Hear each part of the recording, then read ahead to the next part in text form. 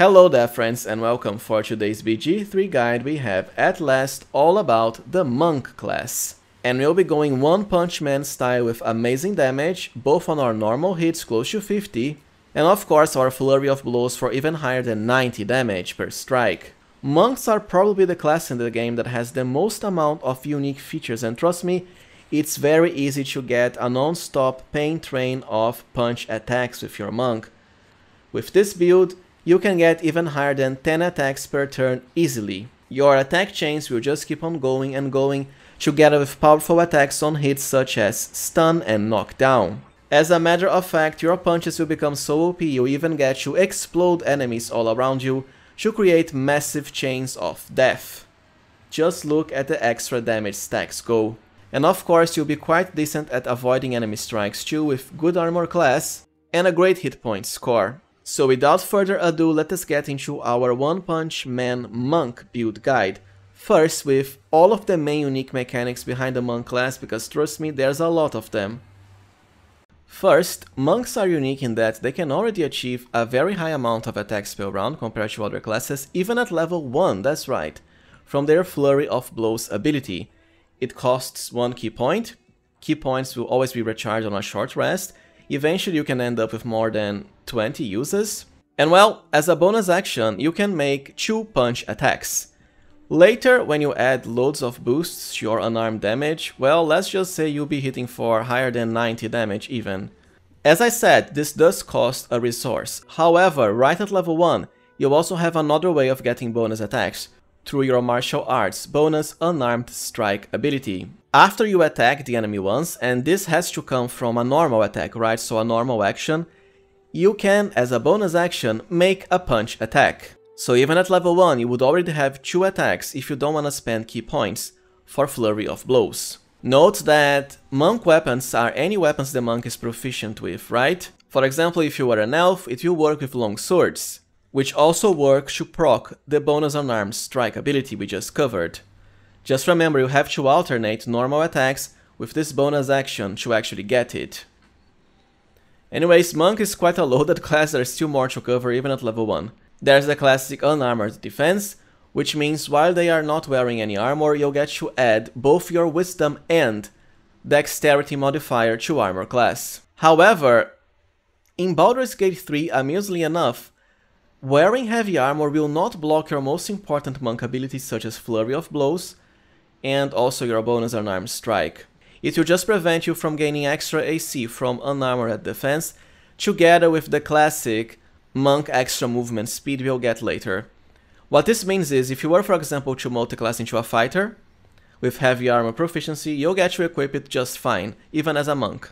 Anyways, in 5th edition D&D, so BG3, Monks also get to apply their dexterity modifier automatically to both attacks and damage, unless your strength is higher. There is a lot to be said about having high strength as a Monk, because of a very OP feat even I'll soon cover. But with this build we'll get to have both, right? 16 dexterity and even up to 27 strength. As I said, at level 2 you'll get the classic Monk movement speed boost. But it only works if you're not equipping any armor, including, let's say, helmets and boots that are light or medium armor, right? It has to be clothing only. You'll gain even more stuff at level 2, 3 abilities even. The first is Patient Defense. At the cost of a key point as a bonus action, you can make all enemy attacks against you have disadvantage until the next turn. It's quite a powerful ability to have if you want to tank with your Monk, right? Because it's not just one attack or one enemy, it's all enemies that attack after you until your next turn comes. Plus, by virtue of being a bonus action, you can still do your normal attack and even combine it with Flurry of Blows and other bonus actions too. Second is Step of the Wind Dash. As a bonus action and with 1 key point, you can double your movement speed. Lastly, we have Step of the Wind Disengage, which lets you disengage as a bonus action. But as a Monk, it's very easy to get good enough armor class, both unarmored and also when wearing armor and shields. At level 3 you'll get your Monk subclass. To me the best one is Way of the Open Hand if you want to really go all out in damage, right? First, it enhances your Flurry of Blows with 3 different abilities. Topple to make enemies prone, which is great. Stagger to stagger enemies. not that good, it just prevents them from taking reactions. And push, to, well, push enemies away from you, amazing for, let's say, pushing them into the void for instant kills, just like Warlock with Repelling Blast, right? As I said, they will all be applied on top of your Flurry of Blows, so you'll still do the 2 punches together with the bonus effects. And you will get another very powerful ability at level 6, as I'll soon show you. Lastly, level 3 will also provide you with Deflect Missiles, which can highly reduce incoming ranged damage, as a reaction once per turn. And you can even use a key point to deflect the missile right back at the attacker. At level 4, you have the Slow Fall ability. As a reaction, you can gain resistance to falling damage. It can help a bit, assuming enemies manage to shove you from high ground. It's not that common, but can happen in a few cases. Well, I might already cover this now, but at level 4, since you get an extra feat, Tavern Brawler is probably the most powerful feat in the game at the moment, if not slightly OP even. No other feat will do as much as this. First, you get an extra point to Strength or Constitution, which is why I like starting with 15 Constitution. Second, and most importantly, whenever you make an unarmed attack, including from Wild Shape, or use a thrown weapon, your Strength modifier will be added twice to both attack rolls and damage. To put it simply, let's say you have 20 Strength, so that's a +5. You'll get a +10 to both attack rolls and damage. It really is absurdly good. With this feat alone, you'll be able to remove any concerns you have about hitting the enemy, even on Tactician, because of how loaded the bonus is. Remember, even at level 4, your monk can already have 21 strength, permanently pretty much, through some easy to acquire consumables, as I'll explain in the build section, which just happens to be right when you'd get this feat. And of course, by virtue of monks punching multiple times per round because of Flurry of Blows stacks, the extra damage from strength will be really good too. At level 5, monks get the classic extra attack, just like a lot of the other martial classes. And remember, for each normal attack, you can use a bonus action for a normal punch, or just use Flurry of Blows for double. Now, this is when we also get the classic Stunning Strike monk ability, kinda late compared to other editions of D&D. And well, it's basically your punch, except you also get to stun enemies, right? And you can do it both when it comes to melee or unarmed. At level 6, we get another boost to movement speed when unarmored for 4.5 meters, together with the King Powered Strikes ability, so that our unarmed punches will now bypass enemies resistant and immunity to non-magical damage. As an open hand monk, you also get your most powerful ability, Manifestation of Body, Mind and Soul. You can only have one active at the same time, but it's a passive, so it doesn't cost anything. And well, they each increase the damage of your unarmed strikes by an additional amount that will also be further boosted by your wisdom. It starts at 4 to 7 if you have, let's say, 16 wisdom, but later can become 6 to 9. And you get to choose the damage type too. I prefer Radiant, but Psychic and Necrotic are also quite powerful. Last but not least, level 6 is so loaded because you also get another ultimate monk ability, Wholeness of Body. It provides some healing, which is okay, but most importantly also lets you regain half your key points for more Flurry of Blows spammage. And here's the most powerful effect. You'll enter a state of wholeness for 3 rounds, which means you'll now have an extra bonus action, and as if that was not enough, you'll also recover 1 extra key point per every turn.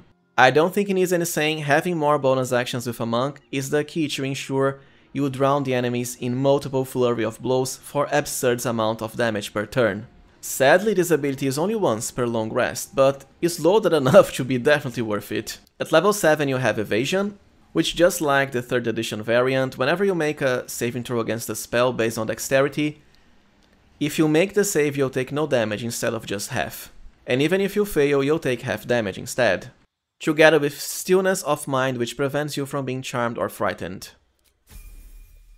At level 9 you get a further boost to movement speed, together with one of the most fun monk abilities, if not most fun game abilities overall, Resonation Punch, together with Resonation Blast. You can use this either as a normal punch or as a bonus action. You'll get to do your full unarmed damage, together with applying Resonate to the enemy you punch. And then you can use the Key Resonation Blast ability. It doesn't actually cost any action at all, not bonus, not normal, it doesn't cost anything outside of 1 key point. And anyways, you target a key enemy, and it and all of the surrounding enemies in a rather decent area of effect will automatically take 3d6 force damage. Now it might not seem like much at first, but you can stack this to absurd amounts for a true, overwhelmingly nuclear explosion chain. Because ideally, you want to gather enemies together, for example from the black hole, Mind Flayer power, then punch as many as you can with the Key Resonation to apply it to multiple targets, right? Because whenever you detonate one of them, all of the nearby targets that are afflicted by resonation will also explode, right? So as you can see here, the game even lags a bit before we get to the final result because of how many explosions there were. You can achieve an absurd amount of extra damage stacks, especially when combined with another great Mind Flayer power called the Weak. As I would explain the build progression, there is something to be said about multiclassing away from Monk earlier so you don't get this ability, but on the other hand, like I said, it can be a very fun and powerful tool as well. I'll give you both ways of doing it.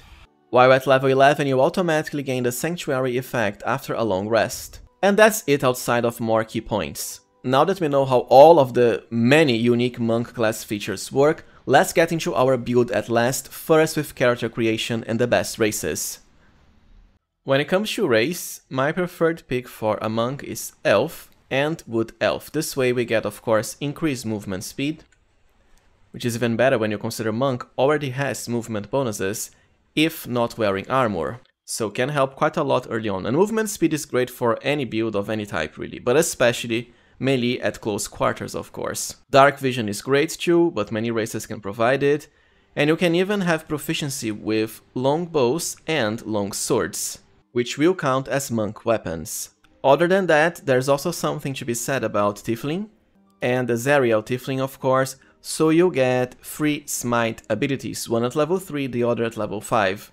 Monks don't really have many concentration effects, so Smite will be welcome to increase your damage even further. Now let's cover our stats. There's 2 ways you can build your Unarmed Monk. The first and my preferred pick is to dump your Strength, because there is a very easy way, including very early game, to achieve extreme strength without having to invest into it at all. And it's quite simple, from elixirs, right? The Hill Giant elixir, for example, can set your strength to 21 until the following long rest, so pretty much forever. The best part is you can buy as many as you want from a certain vendor at the Myconid colony in the Underdark, which by the way you can access even at Act 1, right? There's so many ways to get to the UD. This vendor will always sell at the very least 1 elixir per long rest, so you'll never run out. It's quite efficient and quite cheap too, plus you'll also have a lot of other powerful stuff there, including even the ingredients for the Cloud Giant elixir recipe, which sets your strength to 27, the normal Hill Giant elixir itself, potions of haste, a lot of other useful ingredients and so on. The Dwarf Lady Merchant will become your best friend. And later, of course, for Act 3 onwards, you can just min-max with Cloud Giant elixirs for 27 strength. Now, the only downside to this is that, well, you could use another elixir, right? Like the one that lets you have 1 extra action per enemy kill per turn, such as Bloodlust, or to increase your critical range. But I find it quite efficient regardless, because of how early and easy it is to do it. This way we have a lot of extra points to put into both Dexterity, Wisdom and Constitution. And you can of course ignore some of these stats and just start with, let's say, 17 Strength. Like I said, I don't find it needed, and you can always respec your character to see what works best for you. So to me, 8 Strength, assign a +1 to Dexterity and start with 16 for Initiative and Armor class, mostly Initiative, because of how easy it is for your Monk to Alpha Strike enemies into submission with their numerous attacks. 15 Constitution, we can make this into 16 through the Tavern Brawler feat for high hit points. And nope, it will not stack with the Barbarian's ability that grants you AC based on Constitution, as far as the Monk Wisdom to AC. And speaking about Wisdom, it will be your most important stat, so dump both Intelligence and Charisma now, add a +2 to Wisdom so we can start at 17. Wisdom will provide us with both more AC, stacking with Dexterity, but also higher damage as we get 2 sources of our Wisdom modifier to damage. As far as skills, it's up to you, but since we have very high wisdom, definitely insight. Perception, thankfully, is already granted from our race by virtue of being an elf. There's loads of insight and perception checks, and they are based on wisdom. Other than that, I really enjoy acrobatics too, because of our high dexterity, together with athletics, as even with low strength, like I said, you can achieve very high amounts very soon in the game. For the background, I like Guild Artisan for insight and also the bonus to persuasion. And for the second level onwards, I'll be leveling my character as just a normal bland human to show you that you can really go with any race you want. Most of the powerful monk benefits come from class features after all and multiclassing options. I've already explained the abilities you gain at level 2 and so on. For level 3 we definitely want Way of the Open Hand for the amazing boost to damage. Our feat at level 4 is a given, Tavern Brawler, and increased Constitution. Nothing will be as good as this, trust me. And don't forget you can already benefit from your Elixirs of Hill Giant Strength for 21 Strength right at this level. Or around level 5, which is safer to reach the Underdark. And start buying your infinite Elixirs. Nothing outside of class features at level 5. Together with our last most important ones at level 6, as I mentioned before. Now there's two ways of progressing this character further. First, you can keep him as a pure monk until level 9, so we get a very nice and quite fun Resonating Strike monk abilities, as I've explained before, to make enemies explode all around you. It's quite efficient too, considering it only costs you 1 key point, right? Because the rest is just normal and bonus punch actions. Of course, you might also find that to be more of a win more ability, if you know what I mean. It's not really necessary for a monk.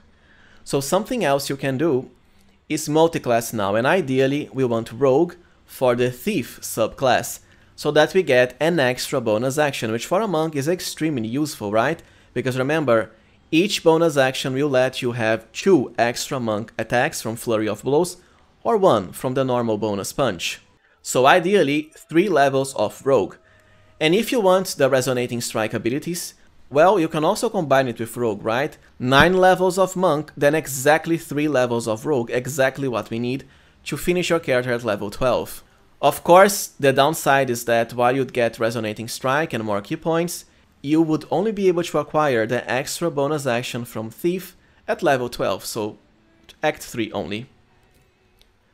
For this guide, I'll be going with triple levels into Rogue now, just to show you how it is, because like I said, you can just go 9 Monk and 3 Rogue later. Sadly, I don't believe Sneak Attack will work, at least not with your punches, right? Because it's not counted as a weapon with the finessable property. But since monks have short sword proficiency, you can always equip one if you want. I just don't think it's necessary. Then level 2 Rogue at level 8, and at last, at level 9, the Thief subclass for the very handy Fast Hands ability for the extra bonus action, which is permanent by the way, per turn. Now here's what you can do. At level 4 Rogue, you'll get access to an extra feat, which will only happen if you increase Monk to level 8. We already have Tavern Brawler, the most busted of them all. What I like picking now is Ability Improvement and Wisdom.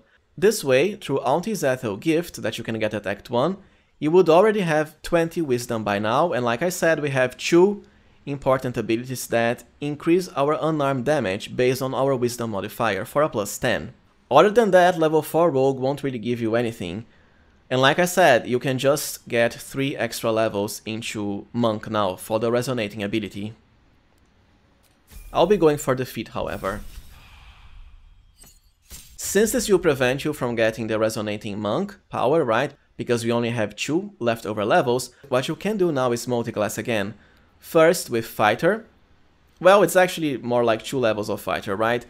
For the extra action surge ability, which means of course more punches, once per short rest. Fighter will also provide you with all armor proficiencies and also shield. Now there is something to be said about getting an early level into Fighter as a monk, but to me that's only if you went with Strength, right? Because this build will already have nice dexterity and wisdom to make up for the lack of armor early game. Plus there's some monk unique gear that also improves your unarmored AC very early. And of course if you go with half elf or human, you'd also get shield and light armor proficiency, and for half elf the extra movement speed as well. It's up to you what you wanna pick.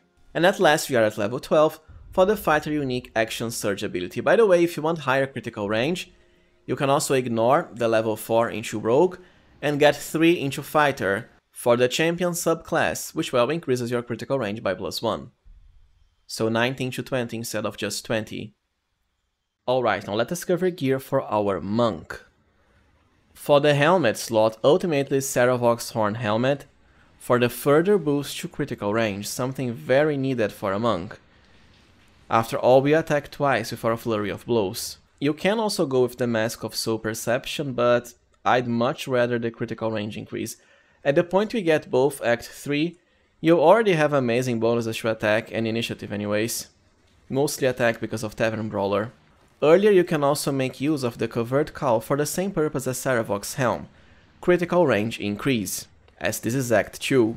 Just remember, both count as armor, right? Light for the Covert Helmet and medium for Saravox. As for much earlier than that, just the Haste Helm so that you gain momentum at the start of battle for higher movement speed. Plus, it's not really counted as armor. For Cloak, just the Cloak of Displacement, because although you won't have the ultimate armor class possible, by forcing disadvantage on enemy attacks, well, chances are they're gonna miss, because we do have decent AC regardless.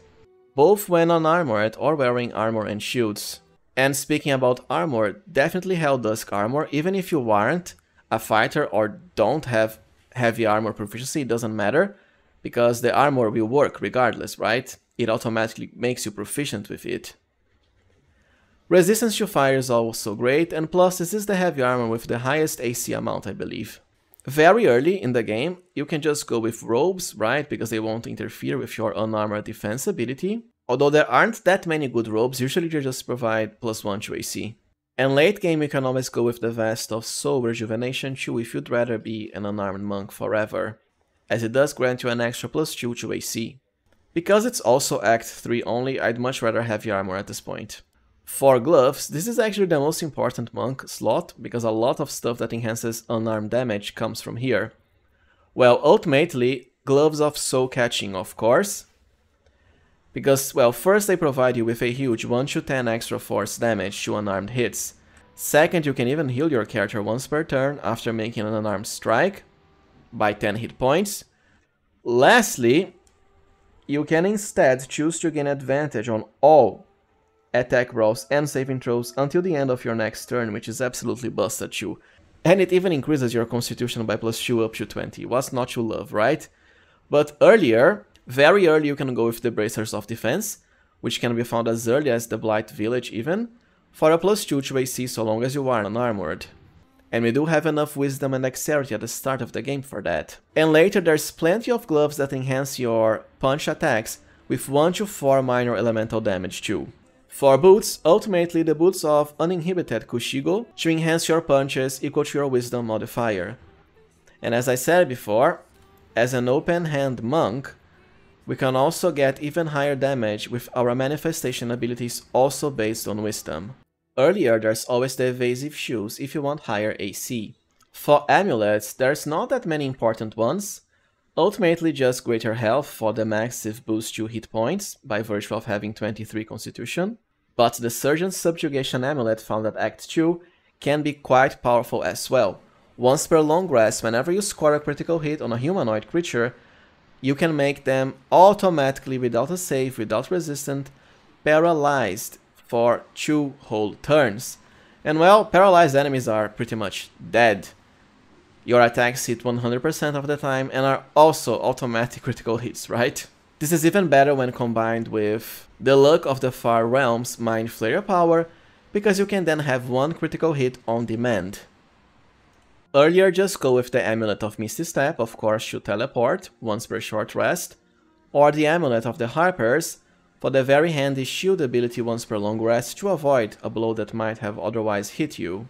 As far as our rings, well, the Risky Ring is as always the best in slot for any ranged or melee character. You'll simply gain advantage on all attack rolls, right, which highly increases your chances of not only hitting, especially when combined with the Tavern Brawler ability, but also making critical hits. The more critical boosting gear you have, the better for this purpose as well. The disadvantage on saving throws is not really that much of a downside considering the benefit you get from it. And I really enjoy combining it with the Callous Glow Ring, so that our punches deal even more damage, equal to 2 points of radiant against enemies that are illuminated. Super easy to do by just, having a character with the light cantrip close to the enemy. This even procs on the Cold Weak Mind Flayer power, which is hilarious too. Now let us cover weapons and quick slots, or consumables. For weapons, well, I'd rather just your punch, but earlier in the game when you won't have as many bonuses to punching attacks, you can also equip any weapon you are proficient with, right?